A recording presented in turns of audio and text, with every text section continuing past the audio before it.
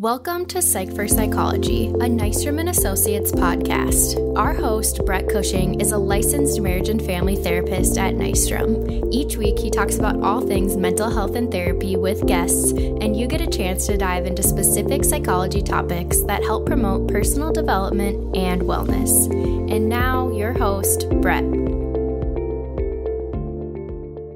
Hello and welcome to another edition of Psyched for Psychology. We are especially psyched today, aren't we, Krista? This is really fun. We've already been having a lot of fun. I know, I was thinking that too. Yeah, we have with us today Becky Sanders, who is a psychotherapist here with Nystrom, and she's also the Associate Director of DBT for Nystrom & Associates. She's kind of indirectly like one of my bosses, because I'm a DBT therapist, so make me look good today, Krista. I, too, am your boss. Right. Everybody, do you ever feel like everybody's your boss? Sometimes. You know? Yeah, that would be a good podcast. I'm not really his boss, everybody. I just thought I would put him on the spot, you know. Well, we've been having fun, and look at that. We're being so dialectical. We're having fun, and we're going to be talking about a very serious topic today in relation to adolescents, teenagers, and I think I'm very excited to talk about this. I love teenagers. They are so fun to interact with, and they can be rather infuriating sometimes for us because, and they don't even like themselves sometimes, you know, because all the hormones are going everywhere, and yet we keep hearing about the mental health crisis for adolescents today. Yep. And what we want to do is, a lot of times we talk about in the podcast how we want to see our mind change and how we perceive other people, and move from what is wrong with that person to I wonder what happened to that person. Yep. And so I'm hoping that people who are listening today can have that in a general sense with teenagers. We can move from seeing a bunch of teenagers and the mindset of what is wrong with them to deeper compassion where we can say, I wonder what happened to them and wonder how I can come alongside of them. So to help us with that today, we have Becky. Becky, hello, welcome. Hello, thank you guys for having me here. I feel like we need applause like in the background. So, yeah, we are thrilled to have you with us. And tell us, like, we're going to be talking a little bit about suicide. So we're going to just jump right into the deep end. Yeah. And who would you say would be most at risk for adolescent suicide? Because we hear a lot about this today. Help us understand that a little bit. Yeah, that's a great question. I think, unfortunately, like, no one is immune to this, right? And it is not my intention to come here today and scare the pants off of everybody that's listening and every parent that's listening or things like that. But I think we all have, the propensity to have mental health symptoms. So for sure, that's the truth, right? And what we also know is that, and I'll talk a little bit more about this in a few minutes, but we do see higher rates of suicide with kids that are dealing with already having a history of depression, bipolar, BPD, which is borderline personality disorder, and I think that a lot of people don't think that kids under the age of 18 could be diagnosed with BPD, but that's actually not how it is anymore. And so that is definitely, more kids that are more at risk. And then trauma, PTSD, we see that in too. So, the thing that I really want to talk about, so this might be, so everybody that's listening, please don't fall asleep for the next few minutes. I'm going to talk a little bit about statistics, just to get that stuff out of the way, to kind of, I think, really bring home how important this is for us to be talking about for prevention and preventative factors. I think that's great. It sets the table for us, I think. So. Great. Yep. Okay, Yep. Good. That's perfect. Good. I hope there's no snoozers here. What we do know is that currently it's the second leading cause of death in the U.S.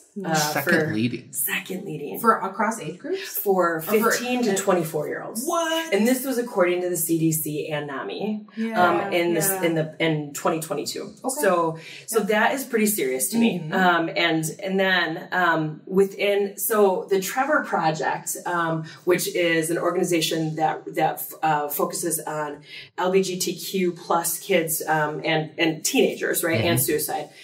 They had done this like comprehensive 35,000 people study, and what they also saw was that kids both within the LGBTQ community and not, 20% had reported having serious suicidal ideation. Mm-hmm. And of those 20%, close to about 9% have had attempts. Mm-hmm. So again, we're looking at pretty high rates that, it feels really, as you kind of mentioned, Brett, just where it becomes close to home and says, what are we going to do about this, right? Mm-hmm. I think other things to note, with that said, I feel like part of it is because we know that our brains don't finish developing until we're about 25, 26. Yep. And so that prefrontal cortex, which is that part of our brain that helps make decisions and helps us be less impulsive and be more effective, it's kind of out to lunch. Totally. Until we're about 25, 26 years old, or, it's still developing. And so the propensity to be more impulsive is there. Totally. So I think the neurology behind this is something significant to note. Yes, very much so. Is that so? Yeah, that makes total sense. Total sense. I feel like mine is still developing more. But... And I'm 28. So, me too. Let's talk about delusional thinking. For next week. They can't see us. They might think we're 28. As far as they know. I know we're kind of laughing here, but I just wanted to say we were talking right before we started recording. We were kind of laughing and having fun, but also then we'd kind of get quiet and be like, oh, okay, this topic is so serious. But I think we're doing something really important right now, which is we're having the conversation, because I think adolescent suicide is one of those things where it makes all of us it breaks my heart when I think about it, and therefore it makes me not want to talk about it. But totally. I think it is so important to just get the facts out there, get the conversation going. Yes, we can have some levity at times just for our own kind of self-preservation. And I'm just really glad that we're talking about this. I just wanted to say that. I love that you said that, because that's something that I want to talk about later too, about the myths of not discussing things means it might not happen. So, and that's a myth. Perfect. So, perfect. Yeah. Are there, before my ADHD impulsivity sort of kicked in here, and are there other statistics that you want to share? Yeah, okay. Yeah, tell us more. That. Yeah. So, within the last, not only that Trevor Project study that was done in 2021, but also the statistics by the CDC for 2022, what they've seen actually in the last several years, we've seen a rise in suicide for Black Americans and particularly youth. So in 2019, there was a task force established on Black youth suicide and mental health to help decrease this. So, that's the kind of stuff that's hopeful for me, because these things come out, this research is done, and then people are listening and they're taking action. And so I get a little bit weepy, because I'm like, oh, thank God this is something is being done, right? Totally. And I think on that same note, we've also seen an increase in indigenous communities, such as Alaskan natives in particular. And I don't know all the reasoning behind that. But we do know that the Indian Country Child Trauma Center has been established, and that's been a really effective resource. Nice. And then I also mentioned the Trevor Project, and currently in the United States, at highest risk for suicide are kids that identify as non-binary and transgender. I think a big part of that is they're listening. This generation of kids, that this current generation, these kids are smart and they are wily. And these guys, which I respect the heck out of, they are listening, they are motivated. And with that, there's dialectics, right? Like there's good and bad, because they're listening, they're hearing some of the stuff that's happening. And I just listened to NPR the other day, and a kid was saying that is transgender. He was saying that he had felt like he in his community was trying to be abolished. And it was really kind of this strong statement, and that, he had actually heard a lawmaker in another state say such a thing. So I think, again, being able to actually he used the word eradicated, excuse me. And so, you know, I think that's the kind of stuff that we have to be mindful of too, that they are listening, that kids are listening, resilient, yes. And I think that term got overused during the pandemic. They're resilient and they need help, right? So I think we have to really note that. As I'm listening to you too, I'm hearing they're listening, and my first thought is, what are they hearing? Right. And it comes back to me, and I'm asking myself, am I listening? Yeah. And what am I saying? What am I communicating? And am I listening? Sometimes we talked about in a previous podcast, like we ask ourselves as therapists in a session, why am I talking so much? And like, I don't need to be talking so much. And I think I just couldn't help but have this thought in my mind as I was listening to you, Becky, that's a good question, I think, for all of us is, why are we talking so much and why aren't we listening more? That's great. Yeah, I think that really challenges. I ask myself that question. Yeah, right. In therapy, outside of therapy, for sure. And I think, you know, that just alongside of that too, it's really being able to say, what am I tuning into? What am I mindful about what's being said here? Yeah. What am I noticing? What are the signs that I'm observing and not, right? So those are the things that we have to really hear and see and things like that. Well, we're listening to you, and we're listening to these statistics. Yeah. Yep.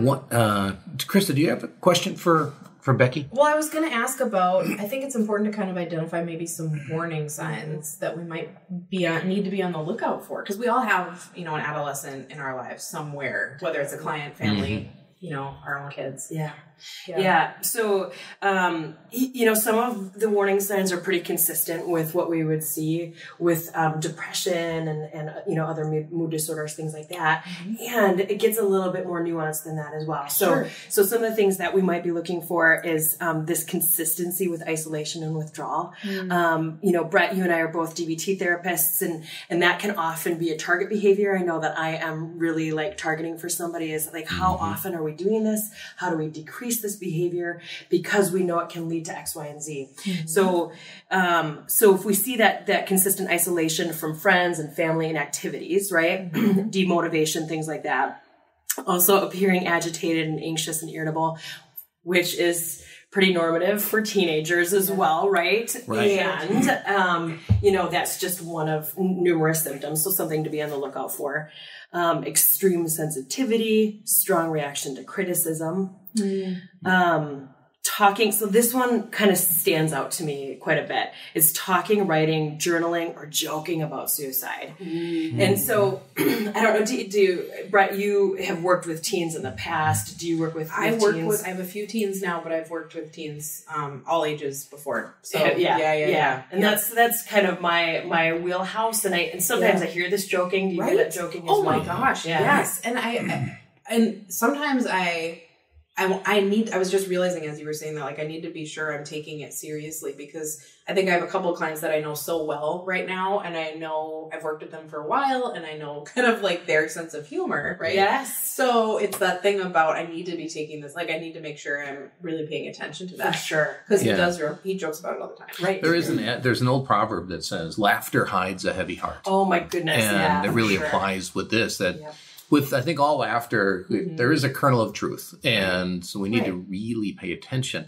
Right. Now, I'm hearing this, and I'm guessing some people are listening, and they're thinking, okay, so this is what I need to be looking for potential warning signs. And yet what you just described is kind of indicative of all teenagers. Sure. So is there anything in, how do you distinguish between normal teenager and, I hate that word, I'm sorry, but you're typical teen and someone when should I be worried kind of? Yeah. Well, that's a great question. Well, I was just going to say, I had mentioned that the joking, and so for me, it's kind of making sure, just because this is a therapy client, to talk with this kid's parent, and just say, hey, this joking, and so we have clarified that before, and she's aware of it. And so I think it's kind of for me, knowing someone's baseline, right? And then if something is deviating from the baseline, but also digging into like, okay, I'm noticing that you're joking quite a bit about this. And so just tell me more. So I think listening again, back to the listening is so huge. But yeah, any thoughts that you have? And checking the facts with that, right? Like, so, you know,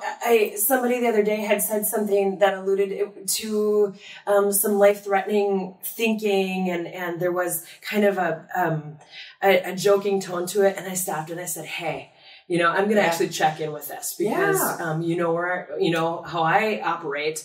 Where are you at with that? And so I think really checking in, and we'll talk again, you know, going back to, is it okay to ask questions? Talk about that in a few minutes, because I think that people are hesitant to do that because there's this myth that I'm going to perpetuate this. I'm going to make it bigger and worse and stuff like that. But, you know, I think, asking the questions, I also like, there's some other things too. I mean, I think we'll see in, statements from people saying things like, I'm better off. I might be better off dead. I might be, you know, like life would just be easier without me. You guys would have an easier time without me as my parents or my friends or, you know, things like that. So you might like hear language like that, or there could be some planning, sort of language. If you see kids kind of like, maybe giving some of their important stuff away, you know, there's, should I share something a little, personal? Let's keep it real. When I was 16, almost 17, one of my friends died by suicide. And if I, you know, and at the time I was an adolescent, right? I was a teenager. And so I look back at that now though, and I go, oh, there were these things. I mean, so we knew diagnostically what was going on for her. She'd been hospitalized earlier that year, I think at least twice. And then she did have some kind of impulsive behaviors. But a couple days before, you know, she did this, there was some kind of goodbyes. There was this like, hey, I really love you. I care about you, which, felt lovely at the time. Of course. And yet I think, you know, that was her way of kind of planning this. So I don't want to scare people that when your child or, you know, your friend or this kid in your life is being sincere about how they care about you, that means that they're thinking of suicide or they're planning something, and it could be an indicator. Go ahead. No, I was just going to say this. I think this is a great way, time to kind of transition into, can you ask? Right? Because, I was thinking the same thing. Because so many things, I so appreciate that you shared that example, because that's one of those things, and I know being also a survivor of suicide in my family, is that question of like, should I have known? You know, should I? So I think, and then some things only make sense in hindsight, right? Sure. So I think it is so important to just get clear about, is it going to do, I think people feel like, maybe you've heard this, both of you, is people feel like if I ask about it, is it going to make it worse? Am I going to be like, you know, am I making it more of a big deal than it is? So any thoughts, either of you, on that? Yeah. I would love to hear what you have to say about this, as well. I mean, my first response is ask. You know, because I think, again, research says this, and that Trevor Project study, I mean, that was fascinating to listen to. I actually listened to a podcast about that to prepare for this podcast. And to hear this psychologist talking a bit about the study, she said what was so cool, her favorite part of that study itself was, there's a question in there that we talk about actually in dialectical behavioral therapy too, which is, what are your reasons for living? What keeps you alive? And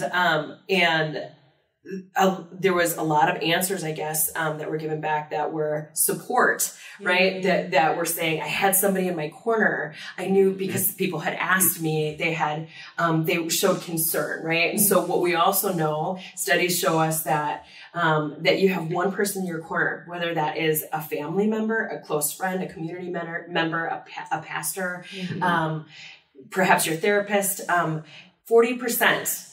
The risk of suicide can go down 40%. Yeah, so that's pretty incredible to me. And that, you know, that kind of goes into, in a little bit, us talking about what are some things that we can do now, and what are some preventative measures that we can take. But I think asking is significant, because it's never inappropriate to show care. It really is not, right? Yeah. Like it really, yes, there are ways to do that are going to get somebody to open up in other ways that wouldn't be such a thing. Yeah. But yeah, what are you thinking? I'm thinking that was highly profound, and I can't let that just go by without highlighting. It's always okay to show you care. Mm-hmm. I mean, of course we know that, and yet that's so profound because we sort of shy away from this, which I think is why you're asking this, Krista, and I think we don't know what to say because we feel like I've got to fix this for the other person. Yeah.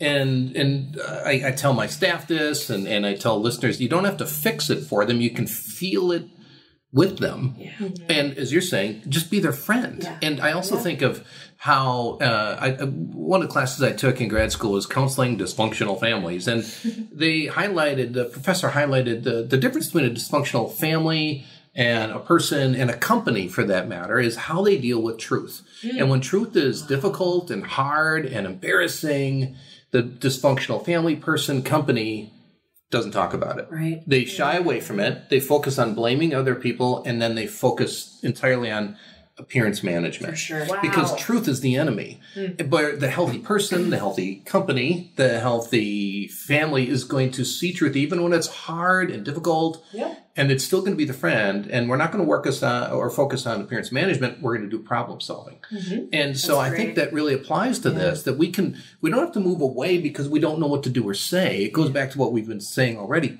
Just listen. Right. Listen. Yeah. And this is reality. And I think when we shy away and we don't talk about it, it reinforces the shame. Mm-hmm. So true. I think about that a lot. Like secrets breed shame. Yes. Right. Yes. And so I totally love what you're saying there because I think, we get scared of messing it up, right? Mm-hmm. We get scared of like, I'm going to say the wrong thing. And I've been counseling for 22 years. So I like to make this ongoing joke that I started when I was 10. I was going to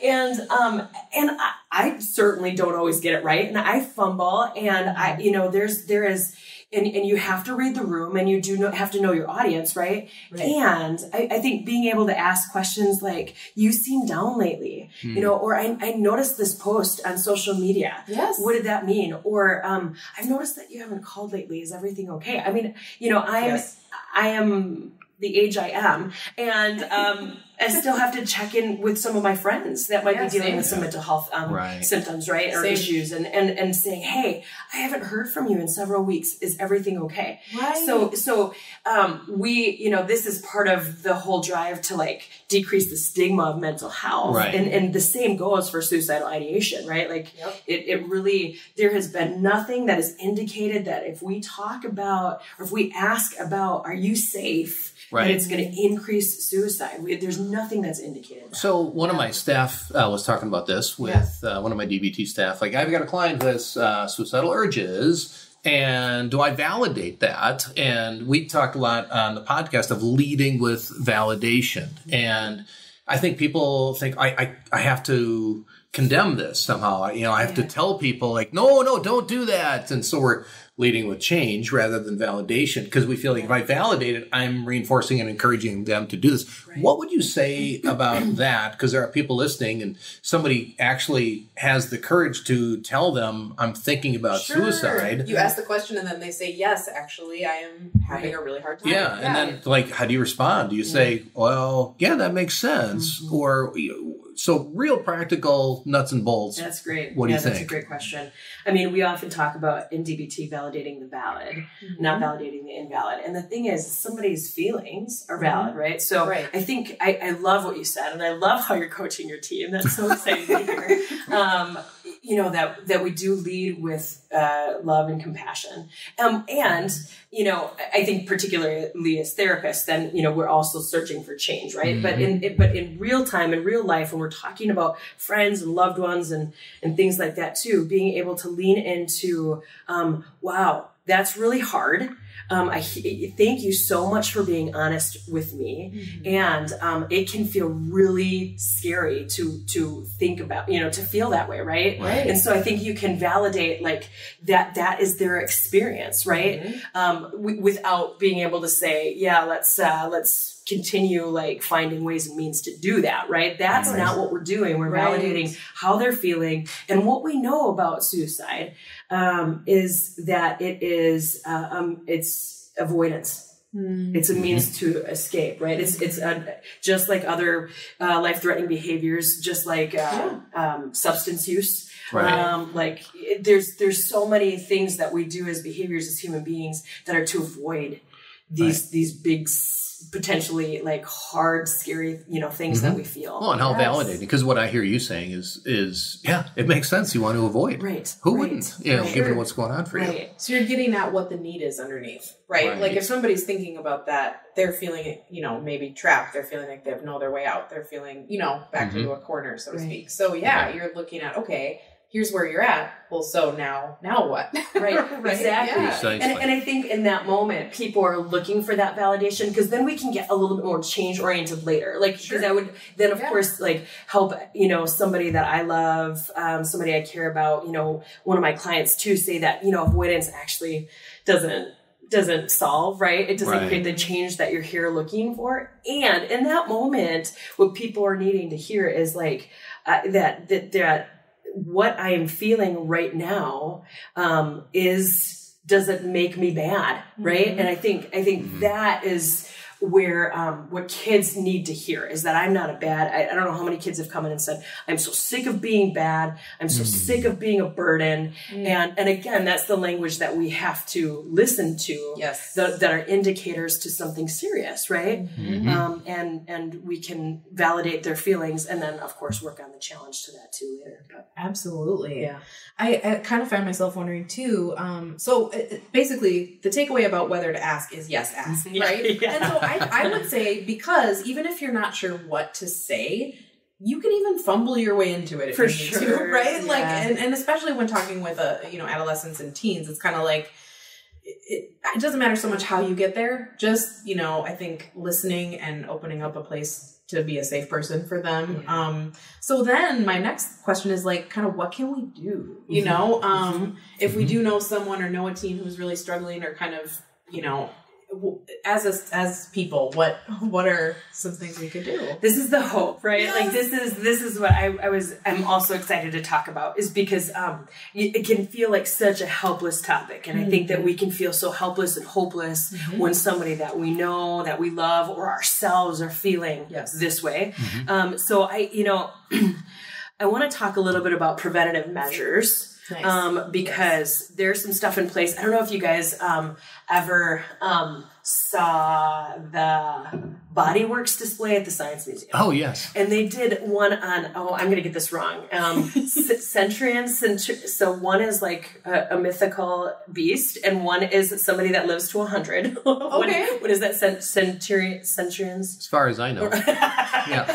People that live long lives. That's live to 100. Right, I can't think of it either, but yeah, I know what you're talking about. Not the mythical beast. Right, no, not a centaur. A centaur. A centurion probably, right? Different, right? Yeah, yes, right. Okay. Yeah. And they've done all of these studies on like what helps somebody live a long life and filled with contentment and health and grace and all that kind of stuff. Yeah. And it's similar, when we're talking about kiddos, right? I mean, there's really just complete correlation there. And so what we know, it's having effective coping and problem solving skills. This is great from a DBT perspective. Nice. Ability to regulate. Yeah. So knowing like I can have these big feelings, they can be really like overwhelming and painful, and yet I have these skills to be able to maybe check the facts, to problem solve, to regulate my body, to maybe get better sleep, and maybe eat more effectively, because all of those things add to my mental health. Yes. Being better or maybe not as good. Yes. We have, strong social and family connections is a huge part of what helps people live long, effective lives. Asking for help. And so access to mental health care. So I will say this, for all of the dialectics within the pandemic and all the difficulties, one positive thing for sure was the shift to telehealth. And what I mean by that is the access, right? Like we now, and I'm seeing throughout at least the state of Minnesota, we have access to people in pockets of this state that we didn't really have access to before. And we have a lot of offices here. Yes, but now they, somebody from far up north can come to a group or do individual therapy with somebody in Duluth or in, we have just opened an office up in Bemidji, but they can do telehealth even with somebody in Lakeville or Eden Prairie or Bloomington, right? Because we have the ability to do that. Yes. So access to mental health care is huge. Support from religious and or social communities. And then one thing that increases, suicide in adolescents is access to means. Ooh. And so decreasing access to means. Specifically, what are we talking about? Access to means. Yeah, that's a great question. So I'm trying to be mindful about how much to share there, but think about something that could readily harm somebody, and eliminating that access. So in therapy, I'm sure we've all probably negotiated with people like, can you give me this, or can you put that away, or can you lock this up, or can your parents do this, right? To decrease that access, right? And I know it's not a foolproof solution, but it still decreases because again, if we're looking at impulsivity, right? Yes. Not having that stuff right here on my desk or right by my bed is going to help us to be able to so specifically that could mean knives, right? Pills, medications, right? We have to manage those things, and it seems like a parent might be listening like, oh, this sounds really extreme, but extreme behaviors are going to require extreme interventions. Sure. That's a great point. Right. I mean, isn't that the truth, right? Yeah. I think that's, and those are the things that sometimes as mental health professionals, we have to intervene with and really try to come up with a plan for. And I think with that said too, that doesn't necessarily mean forever. Right? So my goal with every kid I work with is to be able to say, we want to increase your ability to be more independent. In order to do that, we got to keep you alive. And so in order for you to stay alive, we're going to do some of these measures to keep you safe in the meantime until we get to this goal over here. No, that's super important. Let's see. Other thoughts on ways we can what we can do? Yes, thank you. No worries. Be there. We've kind of talked about that, right? Be supportive, non-judgmental. I think what I want people to hear too is that you may not understand, and you may not relate, and that's okay. That doesn't mean that you can't be validating, right? We do not. There's a lot of things that my clients come into the office and tell me that I haven't been through, that I can't personally relate to, and I can still listen, validate, and support them, right? Super powerful. And I think, a lot of times where we're saying people are listening and they're thinking, I never know what to say. Well, try not saying anything. Right. Because like you're suggesting, that is incredibly validating. If we're just there, where they don't feel alone, they feel like somebody is listening, which is incredibly validating. So that's one of the big takeaways I'm hoping in a very simple sense, but it's hard to not say anything either and just be there. That's super profound. Totally I think that's a really important point because I think people do feel so much pressure to have the right thing to say. And it's like, well, give yourself permission to not say anything. Give yourself permission to just sit there and listen and maybe repeat some key phrases and, back to the active listening, right?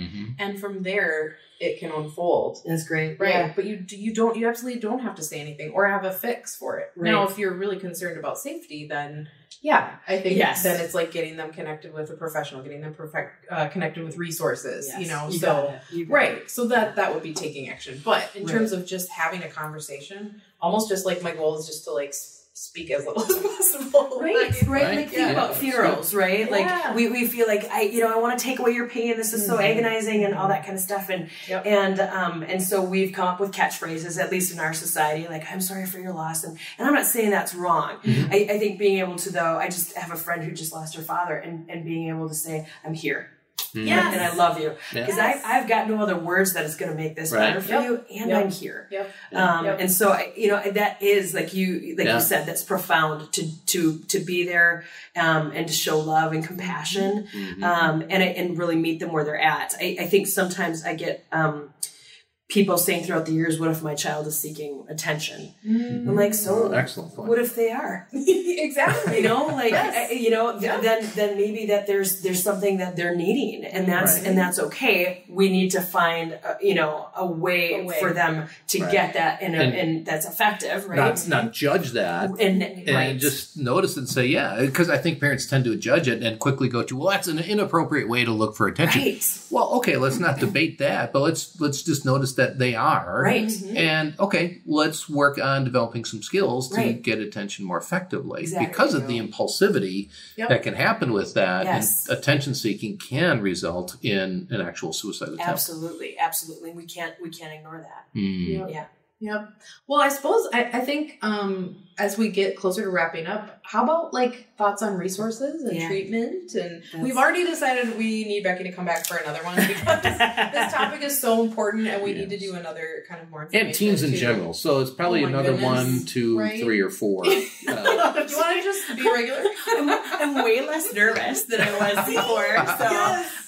So we were joking because she was so nervous to begin with, and we were like, "Oh, that's all right. You're just like a lot of teenagers, right? Like, what if I say the wrong thing, or what's people gonna think?" And yet we're all like that, so we can normalize that in you, and we can normalize that this is what's happening with teens today. We don't have to be freaked out.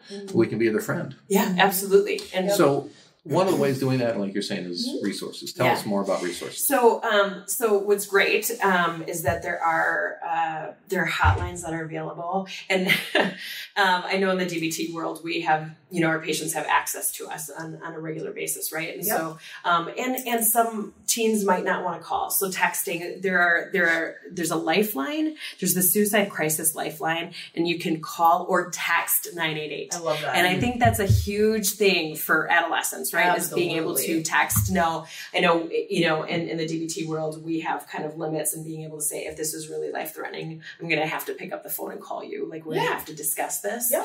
And, there is also in here too, there's a teen to teen counseling, 1877 youth line, and they can chat. So it's beyond texting, but an actual real life so chat that's there. 1877.